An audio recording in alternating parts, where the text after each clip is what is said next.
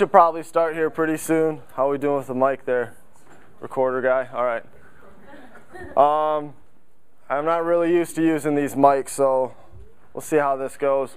Let me just start with prayer, and then I can go from there, okay? So let's bow our heads. Most Heavenly Father, Lord, we thank you for this time together. We thank you, Lord, that when we think about things like human trafficking, Lord, that even though we may try to do things on our own strength, Lord, that you're in control and that you hate injustice and you're standing on the side of the oppressed. And so, Lord God, that brings us great comfort. Lord, today, I just want to pray that your will would be done. None of this comes out of our own strength or out of our own actions. All of it comes from you. And so, Lord God, may your glory be shown today. And may students be mobilized to be more aware and to invest more and to think about ways in which they can get involved in the fight against modern-day slavery. Lord Jesus, we praise you for this day. It's in your name we pray. Amen. All right. You guys, I've got some pictures, but I don't have a big fancy PowerPoint with which I will entertain or wow you. I just want to say a couple of things up front. Sorry there's not enough chairs, you all. I appreciate you all being here. You should know that this isn't a topic that necessarily is easy to talk about, nor is it something that's easy to really see or witness when it happens, okay? And so none of this is done to sort of entertain you. It's done to inform you and to make you more aware. Now, I want to tell you a little bit about, and if some of you guys heard my speech at Deeper in the fall, you kind of would understand this a little bit. I was on a series of fellowships at Michigan State to study Swahili and to go to East Africa. In fact, this semester was the semester that I was supposed to have a fellowship and to be in East Africa. Through a series of events, though, the Lord made it increasingly clear to Amber and I that my research shouldn't necessarily be on internally displaced people in northern Uganda, but that it should be on this business of modern-day slavery and human trafficking, okay? Just to, in a nutshell, the way that worked was I had studied Swahili for 4 years and Acholi for 1 year, and then I applied for a Fulbright scholarship to go to Uganda. Actually, it would have been this semester, as I said. That program was cut because of the federal deficit situation, okay? So when that program was cut, Amber and I, for a couple of years after I had returned from Cambodia, we had sort of felt like maybe it wasn't Uganda where we were supposed to go, but maybe we were supposed to focus on these issues of human trafficking. And that was sort of culminated not only in groups the last 2 or 3 years coming back and really digging in and engaging themselves, but also through things like this focus series. And the last time I came back, a couple days after I got back, I had a dream, and I'm not one of the people that sees visions in the sky or all this stuff. I mean, I tend to actually not put as much stock in that, but I had a dream where I was in a brothel area and a little boy said to me, he said, "When are you going to help me?" And I woke up and I was like, oh my gosh. And Amber was like, "Jeremy, what's going on?" I was like, and I told her about the dream and she goes, "Well, I guess you know what you should do your research on then," in a very matter-of-fact way, which is my wife. So God has really sort of shaped and sort of led this as far as my research goes. Now, my background with this issue, I was introduced actually as an undergraduate student to the International Justice Mission because we had an upperclassman when I was here named Ryan Cobb, who had done some interesting, well, he had interned with IJM in Kenya. And so I ended up wanting to go to law school and wanting to pursue this. Well, I was fortunate enough during my second summer of my law school to be selected to be an IJM intern up in the Andes Mountains in Huánuco, Peru. And there we worked on cases of domestic violence and sexual abuse, especially involving children, okay? So that sort of provided a bit of the background. The other background was provided when I accompanied Dr. Caleb Chan on a Cambodia cross-cultural in 2007. And then in 5 of the last 6 years, I was able to take, I co-led the first year, and then 4 out of the next 5 years, I led the trip with Diane Kurtz, okay? And so through our experiences and what we've learned there and our networking with groups like Not for Sale, International Justice Mission, Agape, right? Some of the, if you guys were at the video last night, I mean, the people that were in Cambodia, like, most of them we've met and we've worked with before. They're amazing, amazing people. But it's definitely not limited to them. There's a lot of other people involved. Another thing that I was involved in that really got the momentum going as well and that God used was I was able to go to a conference last fall in Chiang Mai, Thailand. It was called the Asian Pacific Forum on Human Trafficking. And that was with a group, Pastor Van Valen, Pastor Whitehead, who's a conference superintendent in the Northwest region for the Free Methodist Church, Kevin Austin, and then Ginger Coakley from Greenville. And then there was another young woman who's working out in Washington on these issues too. We met some people from Malaysia, and it was just a great time to learn about this. Conference was sponsored by YWAM, Youth with a Mission, as well as Not for Sale. So that's the background behind this. Now, at this point, I'm looking at doing my dissertation on more domestic issues with regard to human trafficking. However, in the future years, we're hoping to continue to take students to Cambodia. And for me, I'm hoping to still be able to be involved in conferences and in presentations about this so that I can continue to learn more. Now, that having been said, this isn't a topic that is really exciting to learn about. In fact, as some of the students will tell you that have gone on the cross-cultural, it's almost one of those things that sort of God puts on your heart that you almost selfishly you wish that he never had, because it's one of the most horrible things to ever experience, you know, happening in front of you or to go through or something like that. And so that's what I want to talk to you a little bit more about today. So my theory, body...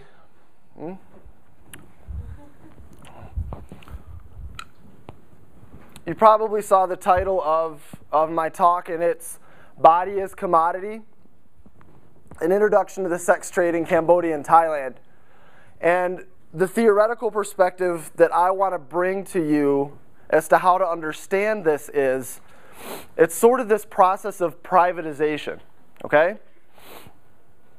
So in our world today, you probably have found out, if you haven't, you will soon, when your student loans run out, you've got to get a job and all that kind of stuff.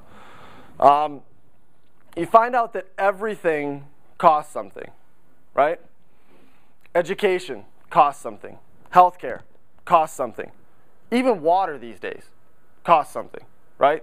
There's places where you can go in major urban areas to breathe clean air, okay? So as we see sort of the free market sort of getting their hands into everything, even the most basic needs in our society cost money, okay? Some of you, that may be fine. That's the model you want to use, and that's great, okay? Because for the majority of us in here, we have the resources where we can pay for that, okay? But when you go to certain parts of the United States, and this goes on, as you'll find out today, this goes on in the United States as well, the human trafficking phenomenon goes on in the United States, goes on overseas. When you deal with marginalized groups, people have access to only what they can pay for, okay? So some people don't have access to healthy, nutritious food. If you guys have ever tried to buy like whole foods, or you know, foods that are fairly healthy, it costs more. Right? It's a lot cheaper to buy lower quality products than it is to buy something that's really, truly good for you. And if you guys haven't thought about that stuff yet, don't worry. I don't think Amber and I really did until we had kids, right? Because you know, when you consume material, when it's you, it's like, oh, I'm young, I can do it. I think the older I get, the less I realize that I can do that without taking care of myself. So the way this works out is that people who have jobs, who make a decent amount of money, can pay for certain goods and services where other people cannot.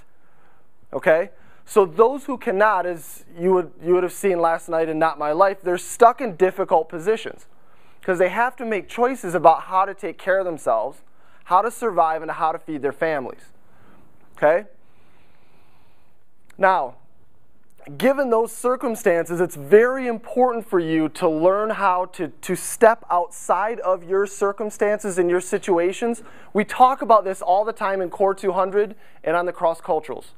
Okay, if you're not able to step out of your situation and put yourself in someone else's, right? That's the whole compassion idea.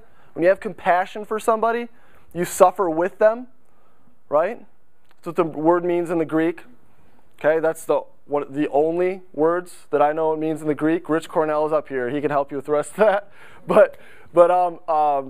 So to think about that, you have to take yourself out of your position and think, well, what if these people would have just made these decisions like I did? Or what if they would have done this like I did? Y'all, not everyone around the world has these great opportunities that you have. And one of the frustrating things about teaching college students is that we don't even realize the great opportunities we have, right?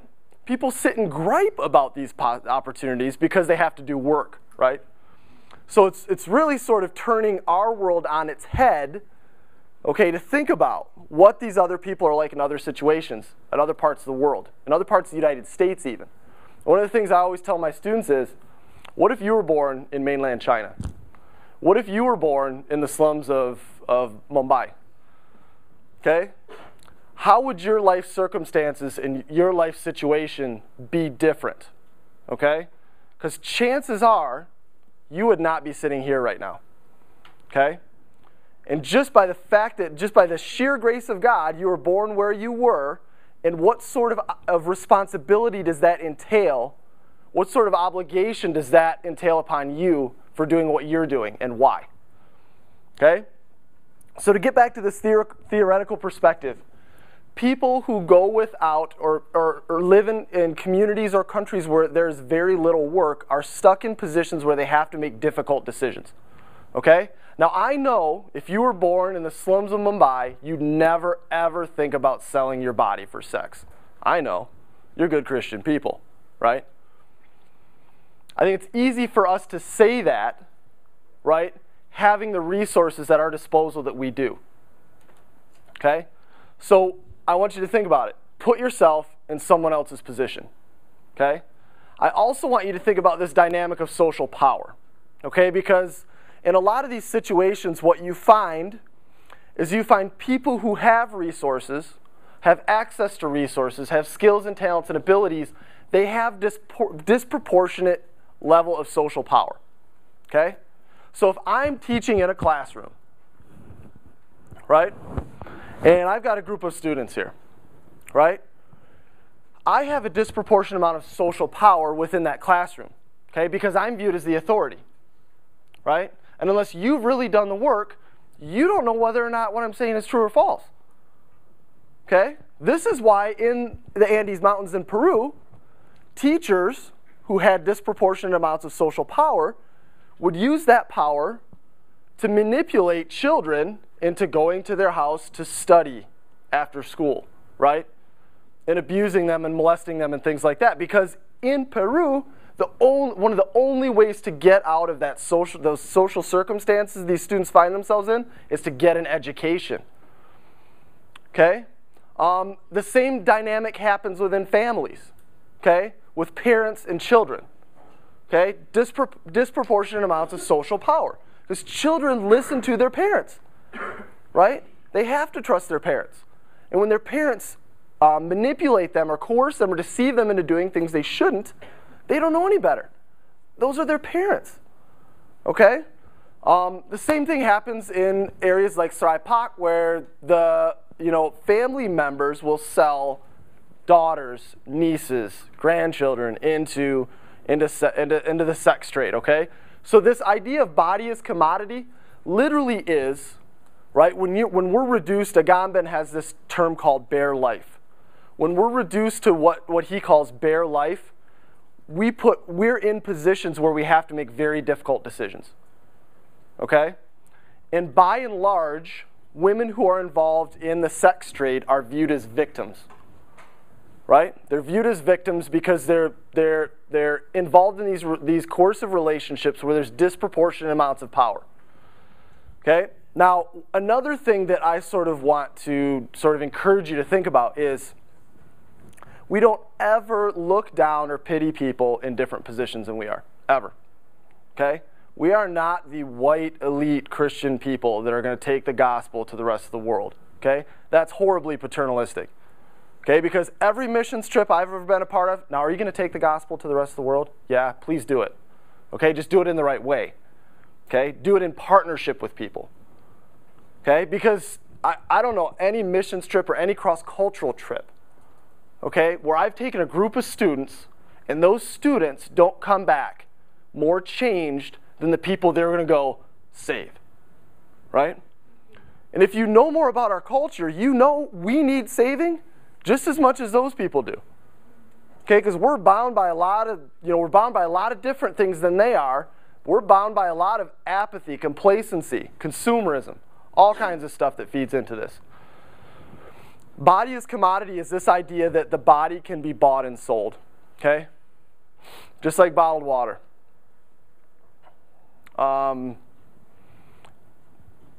Just like food, just like clothing, right? The individuals who come to Cambodia, who come to Thailand with resources, with money, and that's how you're viewed.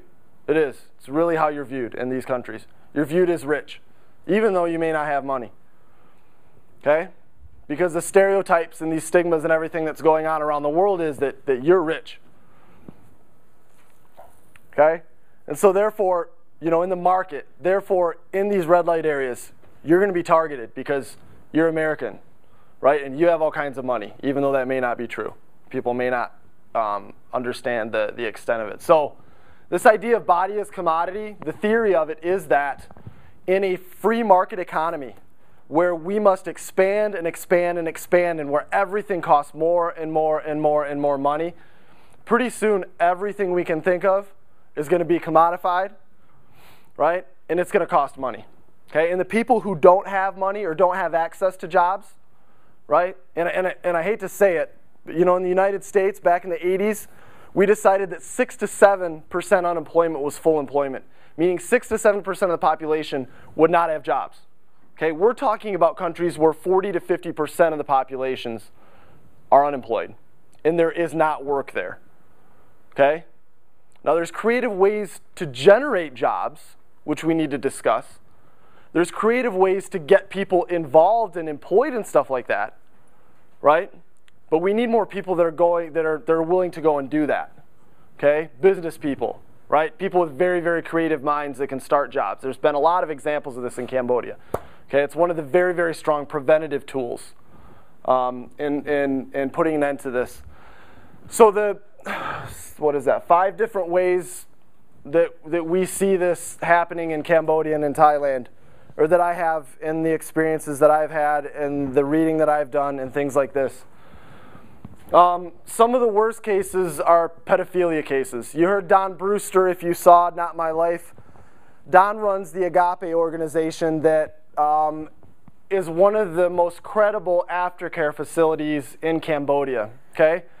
I met Don this last November in Thailand, and he's an amazing man. And one of the things he said is the most brutal pedophiles, that these girls that are rescued by IJM, they said the most brutal pedophiles in all the world come from the United States.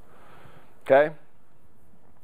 Now, one of the ways that we've seen this, pedophilia can be found anywhere in these examples.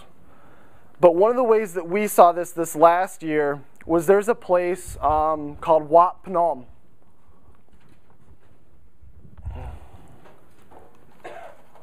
Oh, this thing's going to misbehave. There it goes. This is Wat Phnom. I don't know how to maximize that. This is Wat Phnom. It's in the northeast part of the city. And it's almost like there's this big plot of land, right? and the Wat Phnom is in the middle, but it's like it's like concentric circles where you can walk around and you go higher and higher up to Wat Phnom. Okay? But this area, it's like a stone's throw from the U.S. Embassy, from some of the nicest hotels right near the U.S. Embassy in Phnom Penh. Train station is nearby. But this year, we saw some of this going on. There was a European man who sat at a bench, and there's networks of women that have girls that bring the girls to these European men. And so, like, there was a group of people that were going into this art place. It's like this art museum. You remember that place? And like, I was just like, I'm gonna sit out here and see what I can find, right? And I'll just sit out here and just look. And I think it was me and Willie just sat there for a while, just looked. And then one of the other students came, and we were just sort of like observing. And it was interesting to see the human networks that were involved here. Okay, this is also a place where if you want to go to Sarai Pak, you can get a tuk-tuk driver like in a second to take you out there. Okay, so some of these monuments where Westerners go, the traffickers go to these places in order to entice Westerners to go and pay for sex, right?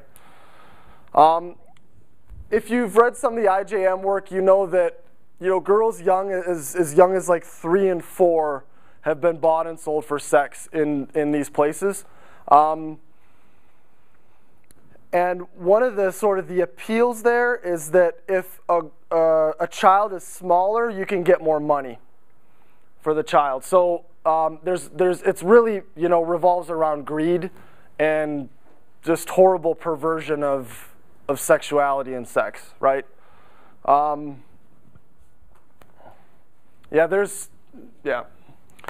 So another one of the ways in which the body is manifest as commodity is through brothels. And this is sort of like becoming it's becoming an older model because the traffickers are having to adapt to a lot of the NGOs and some of the law enforcement. As you guys know, in the developing world, the law enforcement can very much be the enemy in cases like this. But the brothels, and this is, I got firewalled when I first searched this, so. But like this is called Buding. This is it's like an old housing structure. It's in southeast Phnom Penh. It's located sort of near a very, very touristy area. When we went to see the fireworks for New Year's Eve, this is maybe a couple blocks down from some of the larger hotels and casinos there. But it is typically known as the Red Light District. It's also near the Royal Palace and the National Museum and stuff like that. So there's a lot of access for Westerners there. The brothels, the way these work, this is actually the place where 2 years ago we did sort of a walkthrough at night. The way that, like there's a restaurant that we go to called Khmer Village, and if you go down the block this was a whole interesting story in and of itself. I'll try to be short. We were supposed to go to a Thai restaurant. I said, Philemon, everybody wants Thai. Can we go to a Thai restaurant? She's like, yeah, we'll go to a Thai restaurant. We show up at a Khmer restaurant. I'm like, Philemon, everybody's going to be mad, Anyway, great restaurant, though. Like, great restaurant. But I get out of the bus, and I see 2 blocks down this place. And I was immediately like, yeah, I know that place. I've heard about that place before. So anyway, end up going down there. And the way that Buding is on a boulevard called Sotero. And he's one of the kings, former kings. And there's an alley that runs back here, and then Sotero runs this way. And so I took a group of students. One of our students was doing the mini lecture on international justice mission and sex trafficking the next day. And we just like walked through there, right? We walk through there and we're kind of like, what's going on? And one of the things that's important, I'll get to this with awareness, if you don't know about a social issue, you'll walk past it 20 times before you know what's going on.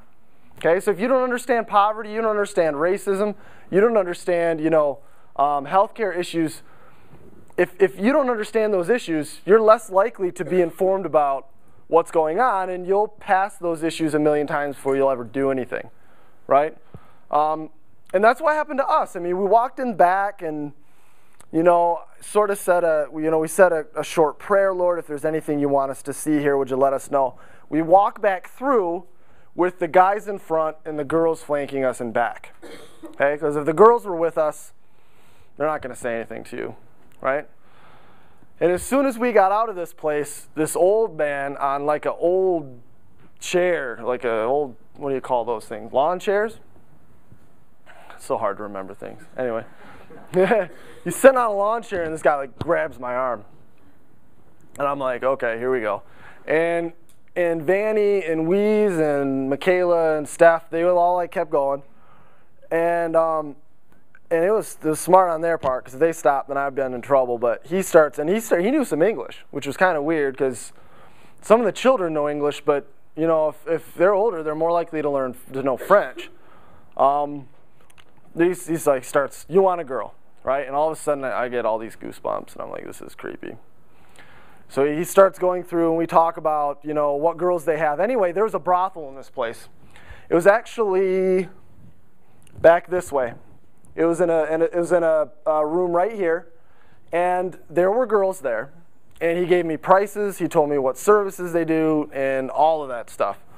And it was absolutely horrible. Like, I probably won't ever be able to forget that whole thing, because it's just brutal. And the sense of evil you get is just unlike anything you've ever felt before, right?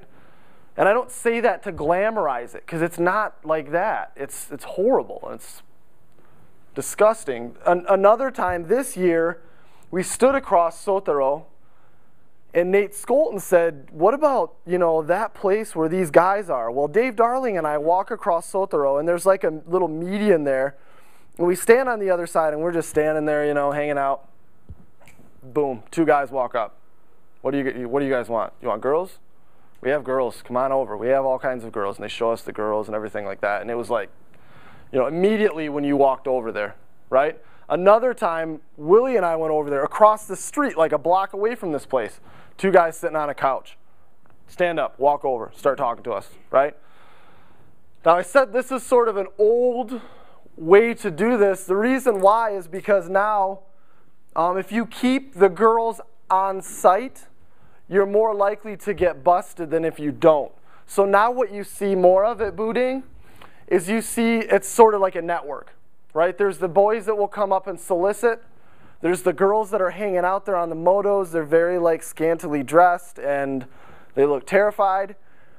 And then there's moto drivers. So you can call and they'll send them to you, right? Because they're a lot less likely to get caught that way. Okay? And from what we've heard from the NGOs, they're having to adapt to that model now. So how do you, apparently the Khmer law says that it's illegal when you have a brothel, but it's not when these girls are going, because it appears consensual or something like that, right? Which actually, as a sociologist, I have a hard time believing prostitution is consensual, to be honest. And so I don't even like to use that word. I understand that, it's very often that a woman can agree to a financial transaction and so on and so forth. But almost always that woman is working for someone who's using coercion and deception to pressure her into making money. And so it really gets complicated. In addition to those things, a lot of women have been through horrible situations which make them feel, as you saw in the movie, like they're nothing. So it becomes very difficult for me to buy into the fact that if there weren't these alternatives, that we couldn't do at least somewhat better with this, right? All right, so the motos and the lineups. This was something that we sort of learned more about this year. There's an area that's infamous for human trafficking, or for sex trafficking and for brothels the IJM's never been able to raid, okay? It's called Street 63, and it goes from the mall and the Central Market, again, tourist areas, okay? The mall and Central Market all the way down to the south end of the city, okay? Now, the area where the brothels and a lot of the human trafficking happens is further north towards Central Market. And, you know, I would, you know, about halfway through the trip in the first few years, I would go up. There's this burger place. It's like a White Castle in Cambodia, right? Ugh. I went there a couple of times our first year. You know, because you go and you have a nice meal, and then you go someplace else, you try to save a little bit of money, you try to offset it, you know? I mean, that's what I do sometimes. But we went to this burger place, and I'm telling you, I've never been more sick in Cambodia than when I went to this burger and fry place, ever. So, like, I would go in there then, and I would, like, get a Sprite, and I would let students, like, just hang out at the mall, you know, for a couple hours, and I would grade journals, right? So I'm in the, you know, and there's these glass windows. You could see down on 63. So there's two reasons why I'm sitting there. The first reason is to get through some of these journals.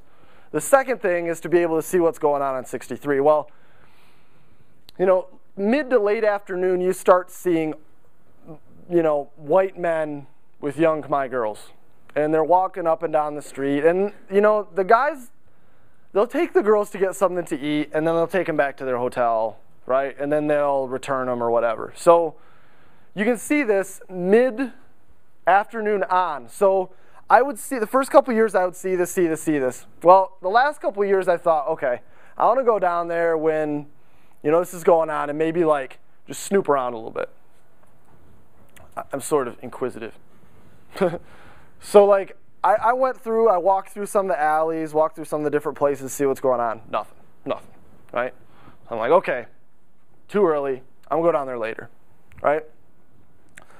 So one night, a group of us go down there, and it's like 8 or 9 o'clock, right? Stay in the major streets, walking around.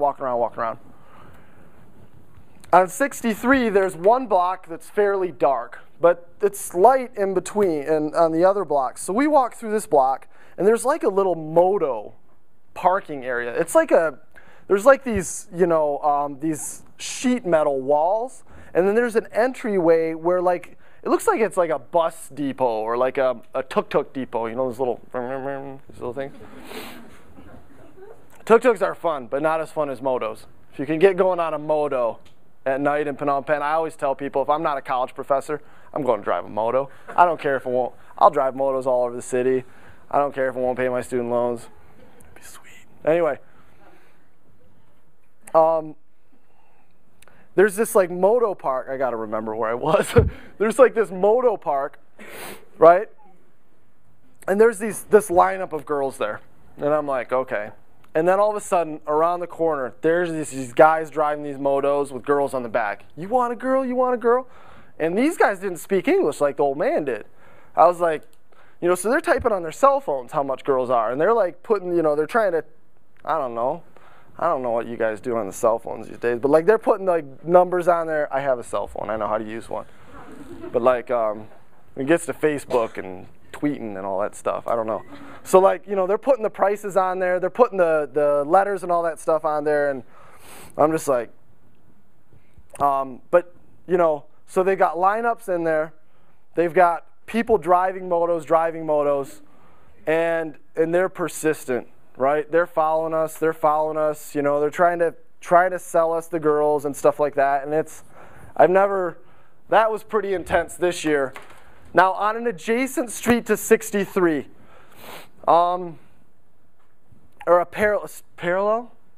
Yeah, the next parallel street. It's been a while since I've taken math. Okay, parallel street, okay, is Street 54.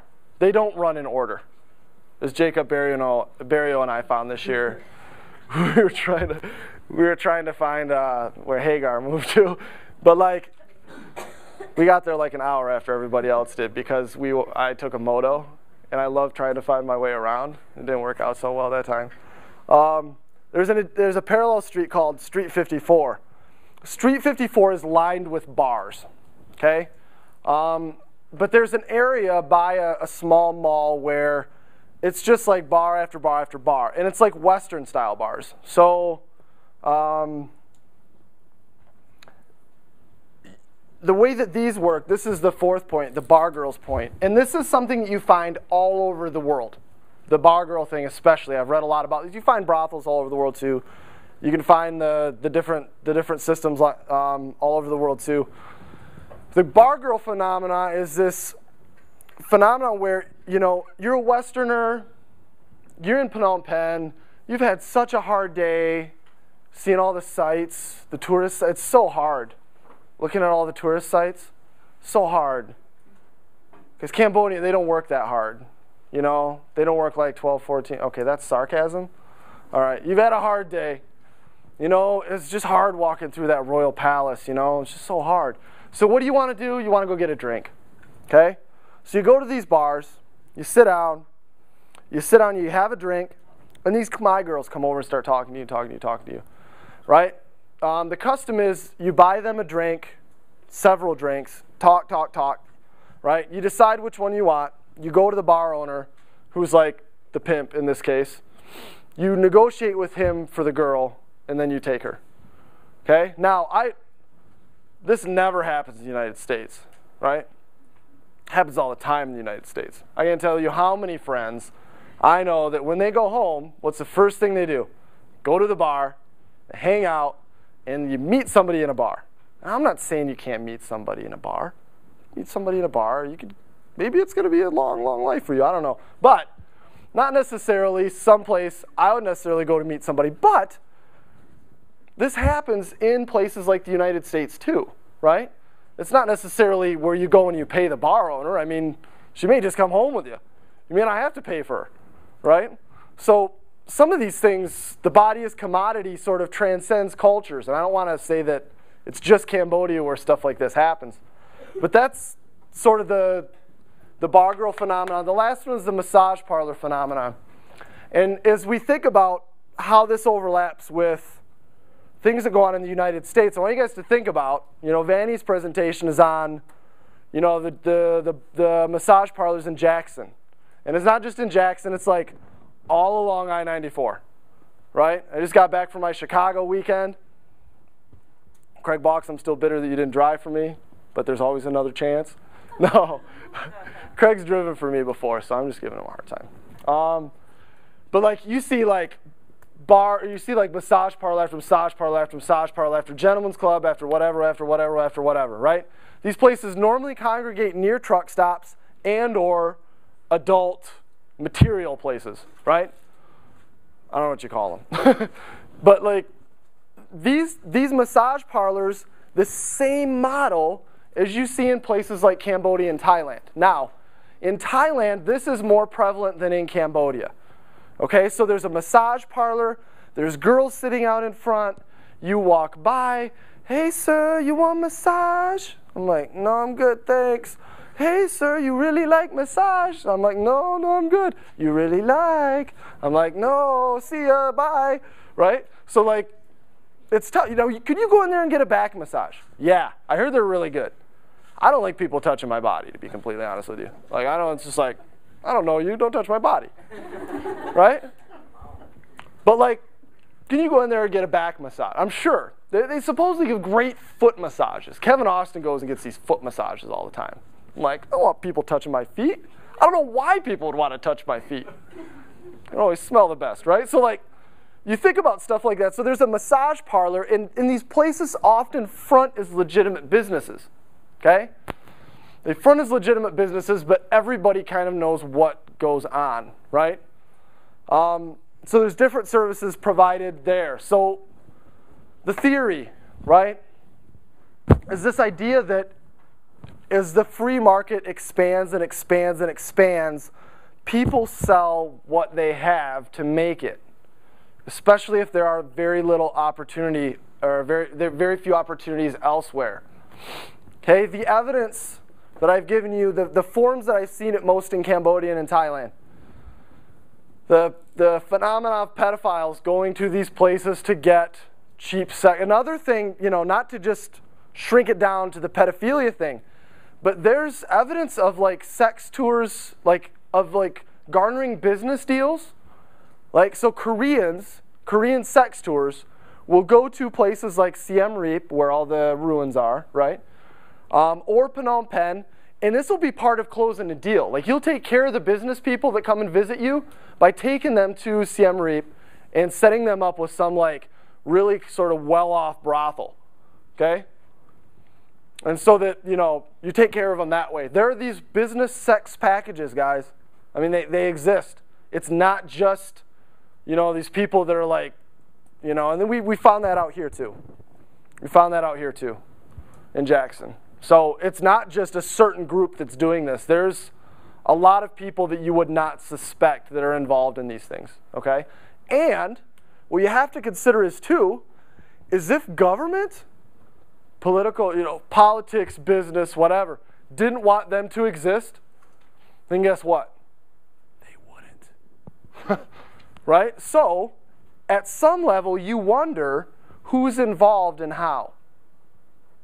Right? Which makes it very difficult talking to political figures and other people because you don't know who's in on stuff. You really don't. Some people kind of have the theory that, government is just kind of like the strongest gang that won out. Anyway.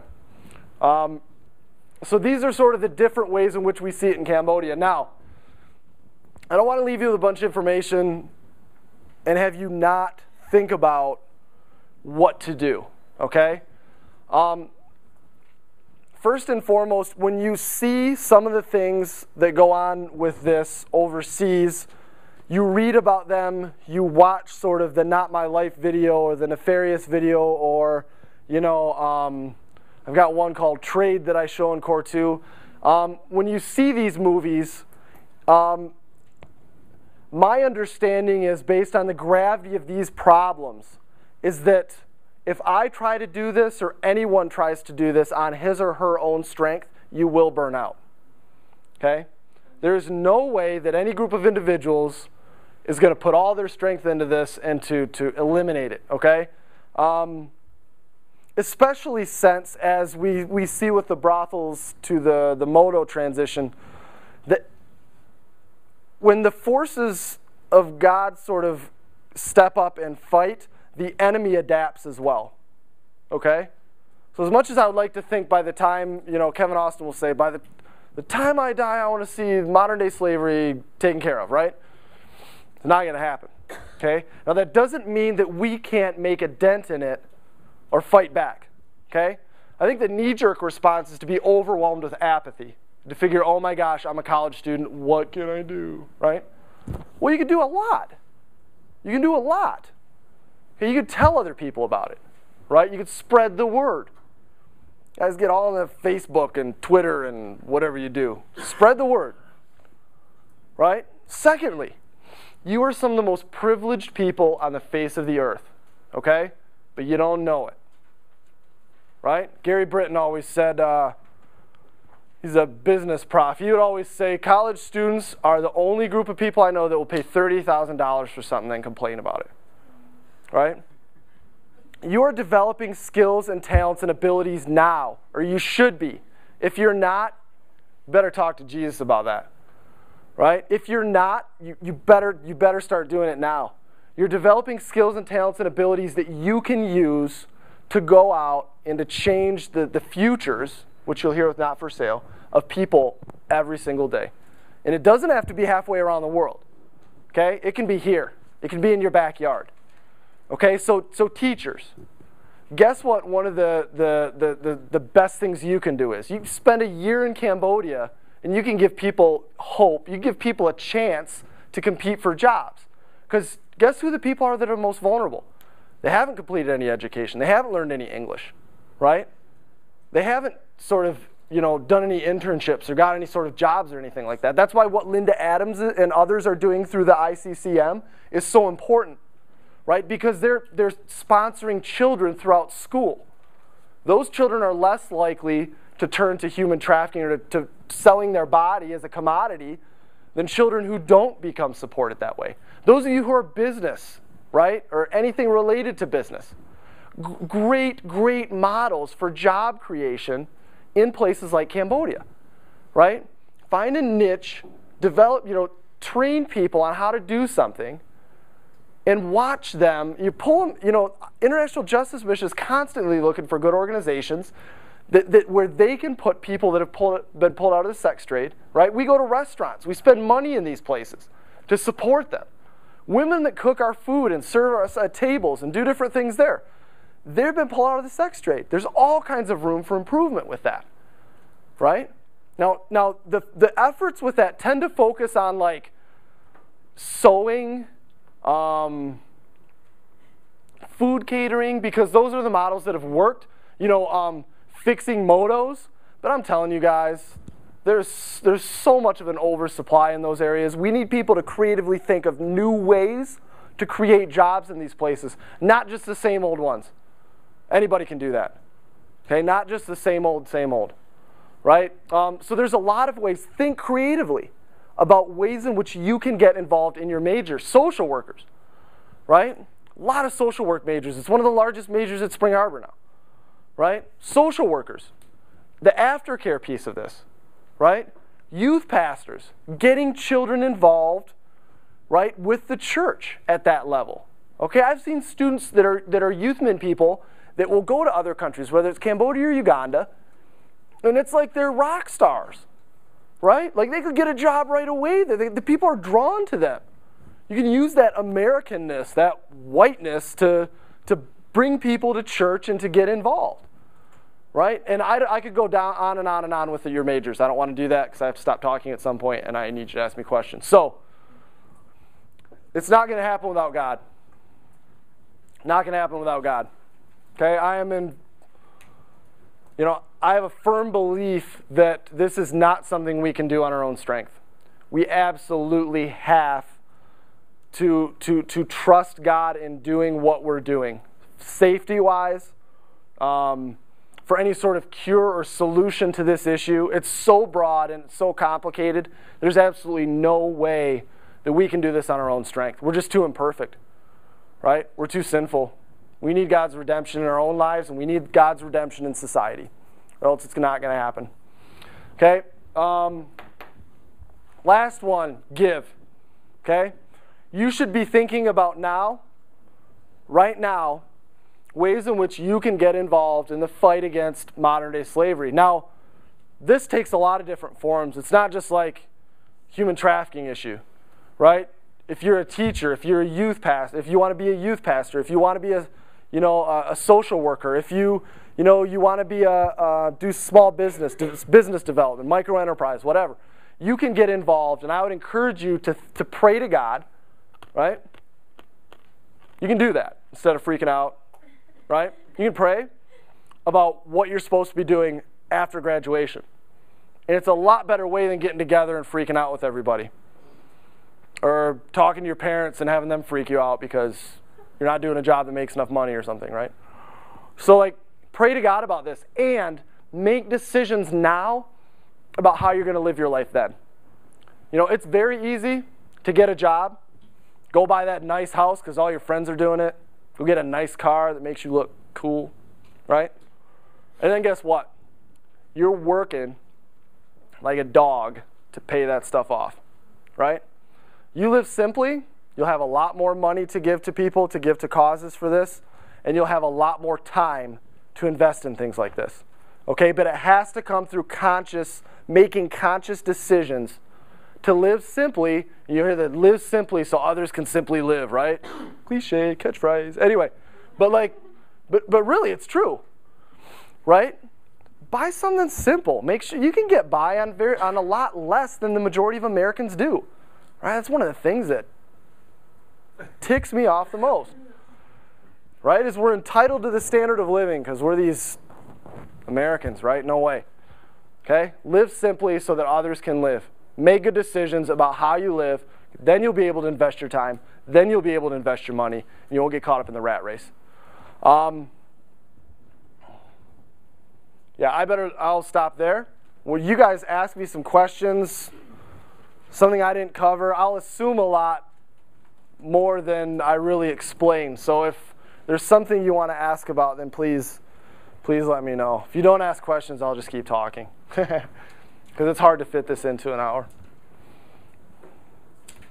Yeah? I'm just kind of wondering where, like in Thailand, when you were talking about massage parlors, Yeah. like where would that be?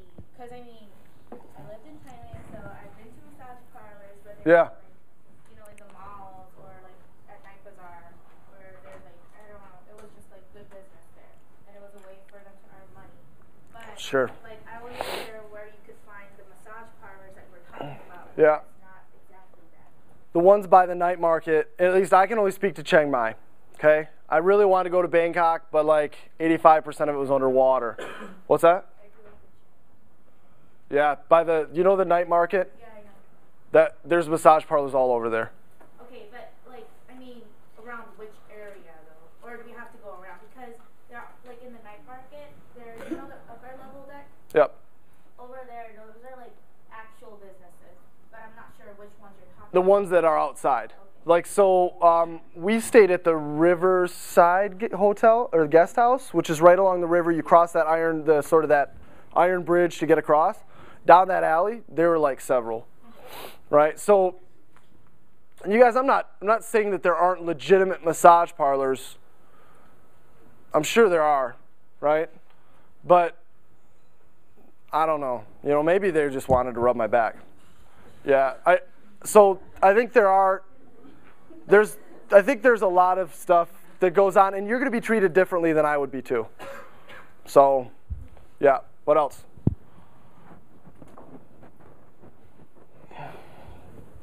Yeah, Claire. How do they go about like rescuing these girls, and how? Because I feel like it's well known if that's going on, but how do they kind of track it down? Very difficult. Very, very difficult, because the NGOs that work on these issues cannot go in and pull girls out. They've got to have the buy-in of local law enforcement. And that the buy-in is easier than, you know, the Street 63, right? That's one of the areas that I've heard repeatedly they've tried to shut down. Every single time somebody's tipped off and the girls are gone when they go in and do a bust. So what happens is, with corrupt law enforcement officials, you often find like there are cops that will compete to get those areas because they can extract bribes from the business owners. So like in a lot of these countries, there's a patronage system. So the way that like you pass a test is that you've got to slip some money to the teacher, right? Or, you know, and then that teacher, to get that position, has to pay the superintendent or the principal. And so like in order to run that sort of business that's often illegal, there's some money exchanging hands that normally, you know, so if you work with law enforcement and that guy gets tipped off, then you're not going to be able to make the bust that you thought you would. And I mean, even they'll talk about the different responses that police will give them. If the police say, yeah, we'll look into this, then it normally means nothing's ever going to get done.